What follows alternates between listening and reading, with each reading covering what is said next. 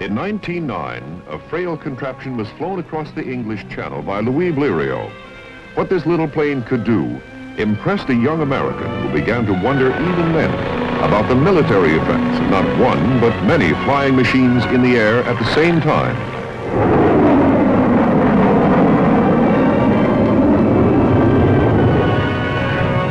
That young lieutenant was Henry Hap Arnold. He was to become the commanding general of the greatest air force in history. 2.5 million men and 70,000 aircraft. In 1911, when getting a heavier-than-air machine aloft was still something of a miracle, Second Lieutenant Hap Arnold was engaged in a project having nothing at all to do with flight, and everything to do with launching his military career.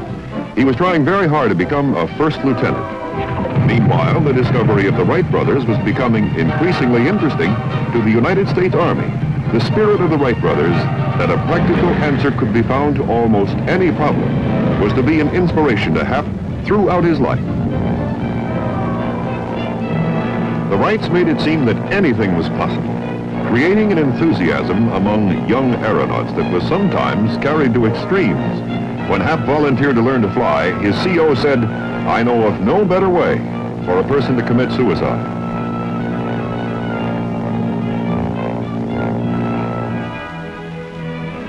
Skeptical as many were, the Signal Corps had made concrete plans to obtain the necessary planes for a course of instruction. In school at the Wright Brothers Field at Dayton, Hap labeled all the parts. Long ago, before nomenclature became complicated, this was the way it was. From Dayton, Ohio, to the Chief Signal Officer. "Sir, I have the honor to report the following progress made by me in learning to operate a Wright airplane. During the week, I've made 12 flights with an instructor and 1 flight by myself. My instruction, under the personal supervision of the instructor in the machine, is finished. And from now on, all my flights will be made alone for experience. Very respectfully, Henry H. Arnold, 2nd Lieutenant, 24th Infantry."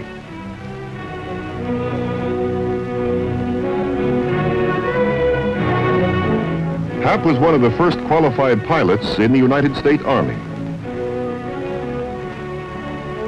In later years, he never lost the glow of pride and the respect for this symbol of achievement. Hap was the first to win the Mackay Trophy for air reconnaissance, and in 1912 he set a high altitude record of 6,450 feet. In the earliest days of airmail service, he was one of our first couriers. All this experience in the embryo aviation division of the Signal Corps helped him to train others to fly and put him in the front line of those gaining important knowledge about military aviation. Not only better planes and more thorough pilot training, but more men for servicing planes. These were problems which Hap seemed to grasp with a quick understanding.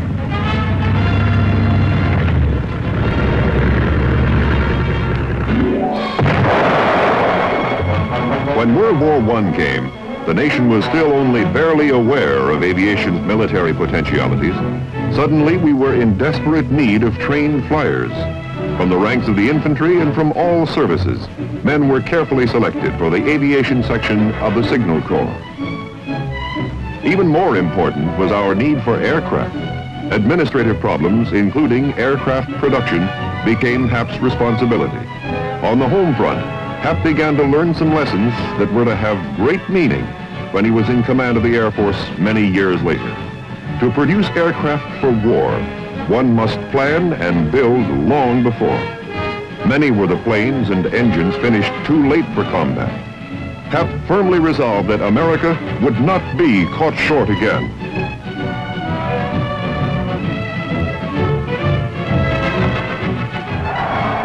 With the war over, the nation relaxed, but for Hap and other American airmen, this was the beginning of a battle to convince Americans of the importance of air power. Using some old German battleships as targets, Billy Mitchell showed what precision bombing could do.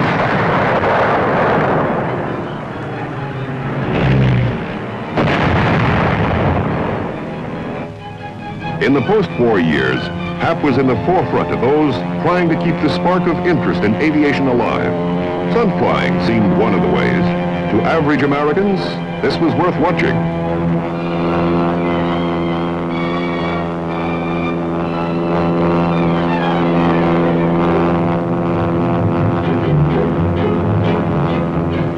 Meanwhile, there were real steps ahead important to aviation's future.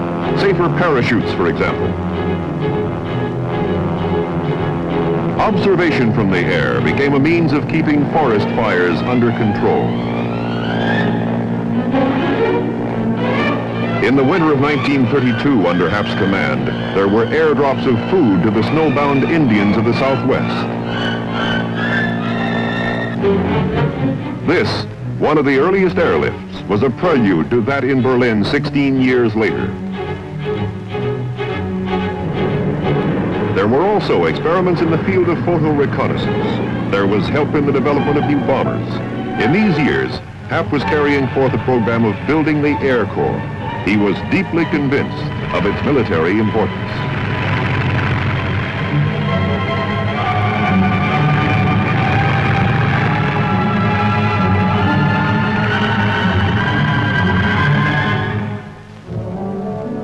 Helping to build the Air Corps didn't interfere with building a lively family. These old home movies show time passing in the Arnold family, and pleasantly.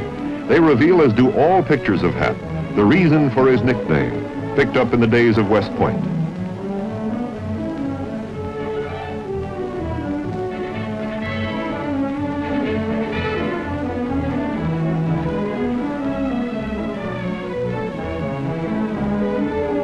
The family reflects the dad's good humor, and the dad, growing older and wiser, still exudes the quality for which millions will soon know him. No moniker ever stuck more firmly to a man than to Hap. 1934, the B-10, a new all-metal plane carrying a 2,000-pound bomb load, then the fastest bomber in the world. Under Hap's command, a long-range test flight from Washington, D.C. to Fairbanks, Alaska was undertaken to determine the feasibility of air operations in this part of the globe. Under extreme Arctic conditions, the mission, unusual for its time, was carried out successfully.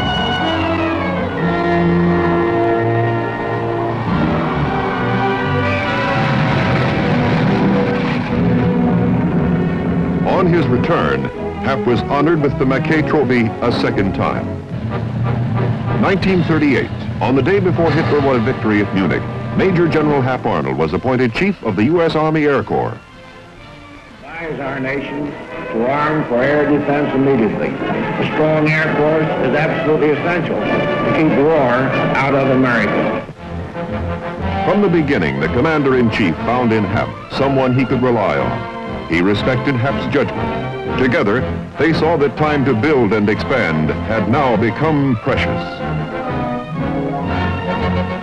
Hap's plans went ahead. Planes for ground support, fighter bombers, long-range bombers, fast interceptors, an Air Force that was both tactical and strategic.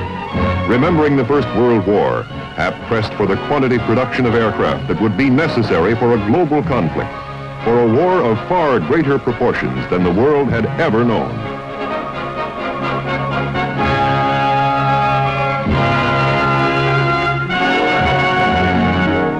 Each day was important now for building planes, for training men, pilots, navigators, bombardiers, gunners, and ground crews. The race against time was on.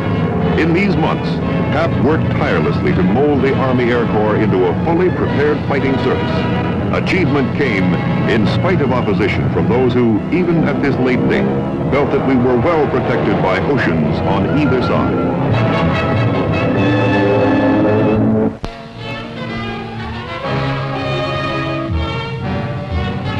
Pearl Harbor brought into critical focus the need for huge quantities of aircraft and vast numbers of men to fly and maintain them.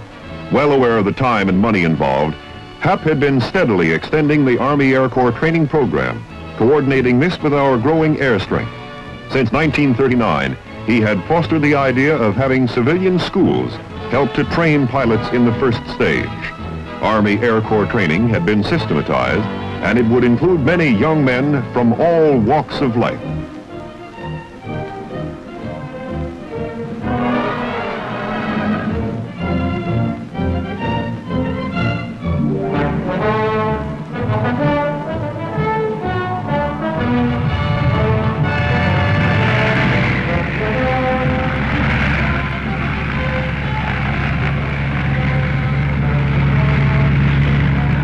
Not all were needed as pilots, or for that matter, were meant to be pilots. Though some took to the air unsteadily, the huge quotas of trained pilots, mechanics, and other personnel were soon being met.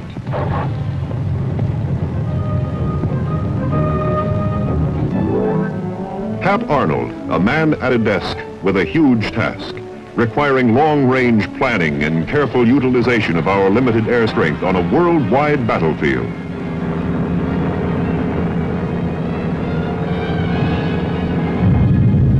Early in the war, isolated operations began to foreshadow the future effect of long-range bombing. The daring low-level raid on Tokyo was a carefully designed attack, which brought home to Japan the real meaning of war.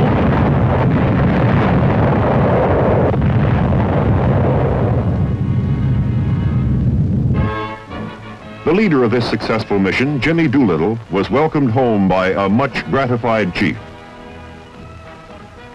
Hap always took great pride in the achievement of his men, and they were made aware of his personal interest.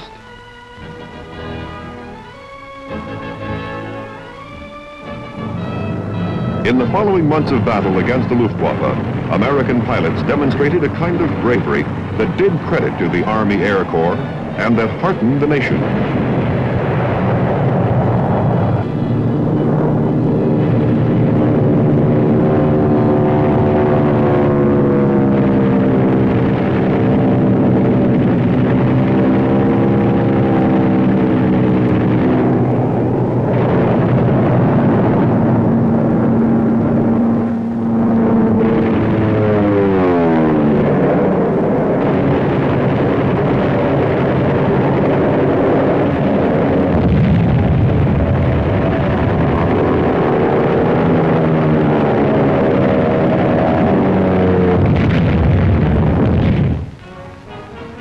Whenever the opportunity afforded, there were frequent visits to his men. Always Hap was received with enthusiasm and affection. No commander was better liked, more deeply respected. As Hap went about the vast problem of building American air power, of deciding what types of planes for what specific purposes, a concept began to form in his mind. Perhaps this concept went back to the day when he first saw the plane in which a Frenchman had flown across the channel. That day when he thought, if one plane, why not many in the air at the same time? Now he saw the huge strength possible in mass formations of long-range bombers, each a fortress in the air, a multitude of flying fortresses in continued strategic bombing of the enemy. Meanwhile, destruction of the enemy air force in combat. Air supremacy. This was his goal. This was the biggest task of his life. With production chief Bill Knutson, he toured plants and factories. As time went on, as people came to know who Hap was and the job he was doing, his reputation grew. Deadly serious, but always human. This was the way Hap did business. Thank you, Dr. Lewis. You know, Doctor, after looking over my audience, I'm going to give my prepared speech back to Captain Sheffield. And if you want it for your record, you can ask Captain Sheffield for it. And I'm sure that he'll be glad to give it to you. Now on with the show. I think that you people here are entitled to a little bit of background on this thing that we call air power. Air power. No one was better suited to talk about it than Hap, or better able to put words into action to mold our Air Force into the strongest in the world. Hap's keen awareness of the significance of air power made him invaluable on the international scene. At many conferences, including Casablanca, Hap was able to work smoothly and effectively with our allies. But here, and for months to come, Hap was to argue for an idea that was not particularly acceptable: mass bombing of the enemy during daylight hours. The plan was not greeted with favor, for at this time the British were successfully carrying out a program of night bombing. While night bombing by the RAF was proving effective, it was Hap's argument that daylight precision bombing could cause far greater devastation than was possible during darkness.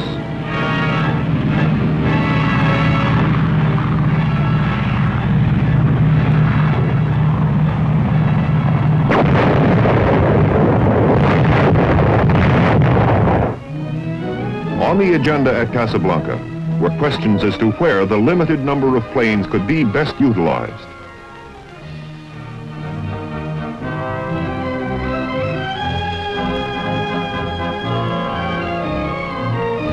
General Arnold's plans received the green light from the other Allied participants. In the Atlantic, serious damage was being caused by German U-boats.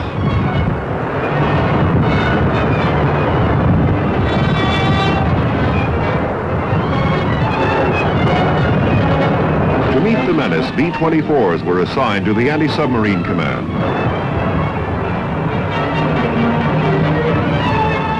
The number of German submarines harassing our convoys began to decline.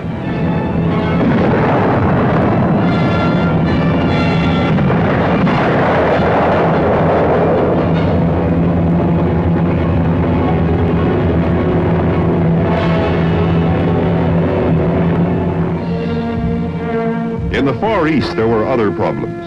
Hap went over the air needs of this theater with General Joseph Stilwell and General Chennault.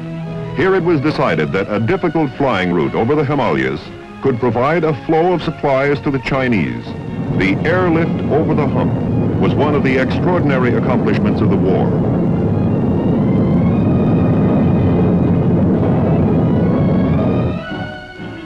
Hap, as commanding general U.S. Army Air Forces, was a member of the Allied staff, which met to determine the future course of the war. Here at the Cairo Conference and at Quebec, Hap became known for his judgment and common sense.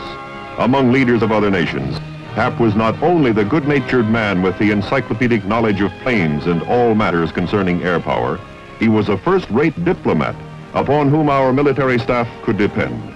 By this time, there was complete acceptance of Hap's daylight bombing program by the Allied command. Hap had won a personal victory in a difficult realm.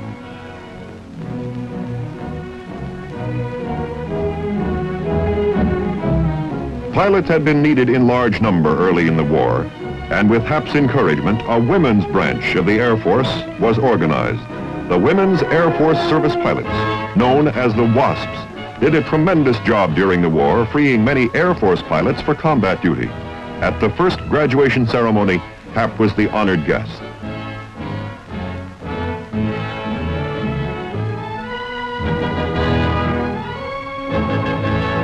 August 2nd, 1943, the 9th Air Force carried out the hazardous low-level raid on a strategic target, the Ploiești oil fields in Romania. 177 B-24 Liberators from the Tripoli area seriously damaged these important oil-producing fields.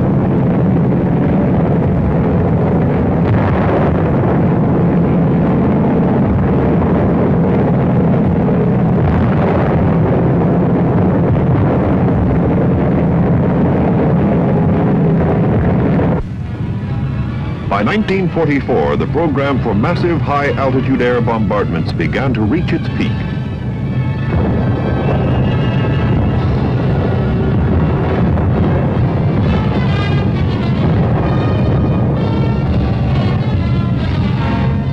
Now, at last, thousands of strategic bombers with new long-range fighter escorts were over Germany at the same time. And now the question was, could this tremendous all-out effort be continued? There was no let-up. There had been thorough planning in every detail that had placed the thousands of planes over Germany at the same time.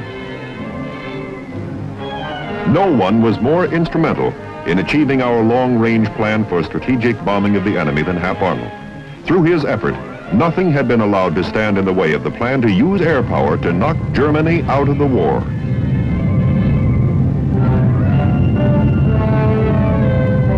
At the end, we were unmolested in the skies, total air supremacy.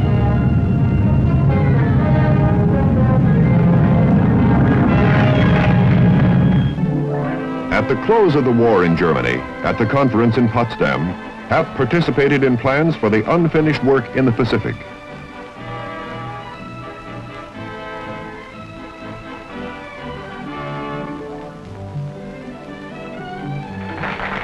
And after this conference, Hap, with the glow of victory still upon him, recognized the contributions of all the services in the defeat of Germany. This is an appropriate occasion, for we are celebrating tonight the 38th birthday of military air power in the United States. At this time, the newest of the services acknowledge the debt it owes to the armies of our land and the navies of our sea. We dip our wings to their glorious traditions, and tonight particularly, I want also to salute all of those who fly and those who make flying possible, be they of the Marines or of the Navy, or in civilian aviation in any of its many forms, or in the Army Air Forces, for they have all played a part in winning this war.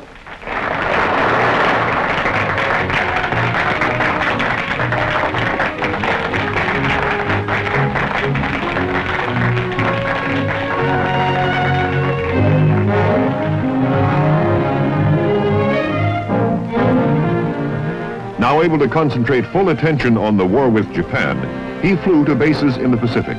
Friendly and good-natured, he found what he wished to know without seeming to try. Receptive, even-tempered, he was on the best terms with his commanders, extremely sensitive to their problems.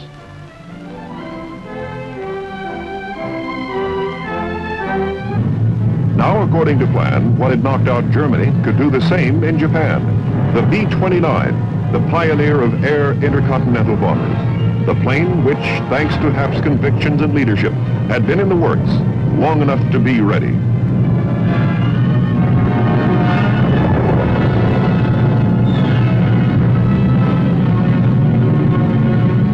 Three months after VJ Day, General of the Army Hap Arnold terminated 42 years of service.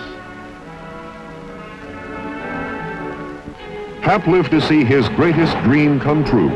On September 18, 1947, the creation of a separate service, the United States Air Force.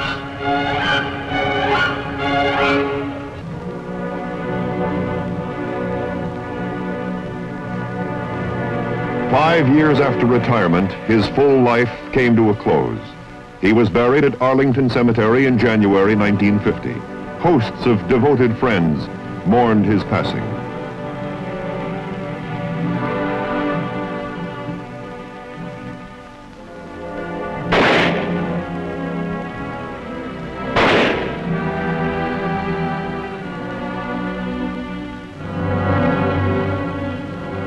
Throughout the nation, there was a sense of deep personal loss. There is much to remind us of his role in American air power. This is the Arnold Engineering Development Center at Tullahoma, Tennessee.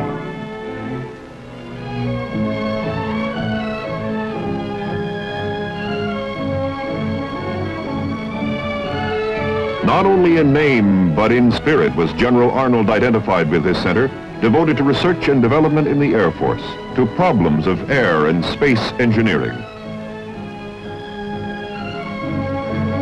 Since his time, much has happened, and in many ways, what he stood for has come to pass. It was Hap Arnold who sought the best in aircraft and materiel, continuous experimentation, development, progress in the air.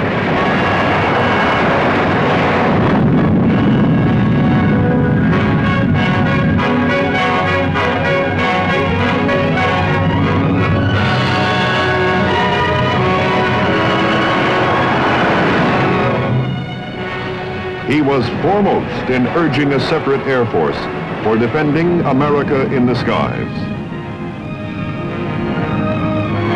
It was he who urged a strategic air command, our global atomic striking force, a massive deterrent to the threat of war.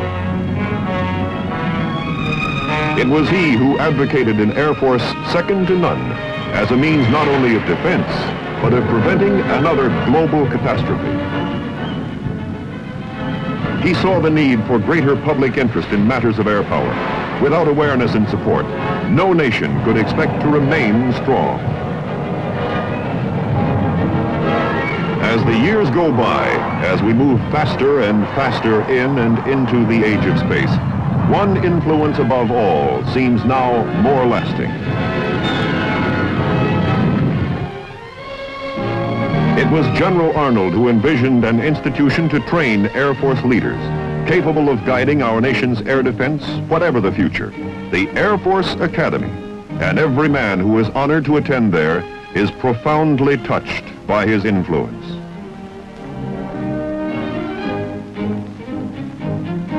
Here there is thoroughness and dedication to the task. The standards at the Academy stem in large measure from the example set by the first Air Force leader, who in June 1949 was made the first General of the Air Force. From this Academy, that was once his vision, will come other leaders with the training, background, and spirit, and with their own vision of what must be done. Such men will help keep America free, as did Hap Arnold.